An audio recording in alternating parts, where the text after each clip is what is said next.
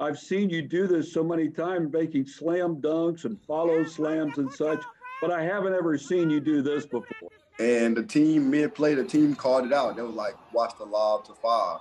So I just stepped back. I grabbed the ball. I did a crossover. Cam was coming off a down screen. I hit Cam. So when Cam shot it, and like it just, to me, it looked like it was coming off right. So I just timed it perfectly. And my big was going for the rebound. I just snatched it from like where he was, and I dunked it. And then I didn't know I broke the rim. I looked at the rim, and it was just all excitement. I was like I looked like it felt weird when I dunked it, cause like you know you could feel like when the rim like kind of shaking, like it didn't go nowhere. But it felt like I just went straight through air or something. Like I was like, what? And then I looked, and I just saw the rim on the floor, glass everywhere.